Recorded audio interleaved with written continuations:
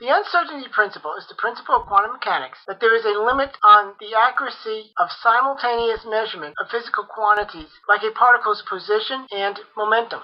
The uncertainty principle was published by Werner Heisenberg in 1927.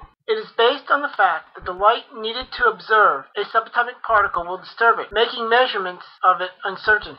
The uncertainty principle is most commonly expressed as the change in x times the change in p is greater than or equal to h over 4 pi, where x is the particle's position, p is the particle's momentum, and h is Planck's constant equal to 6.626 times 10 to the minus 34th joule seconds.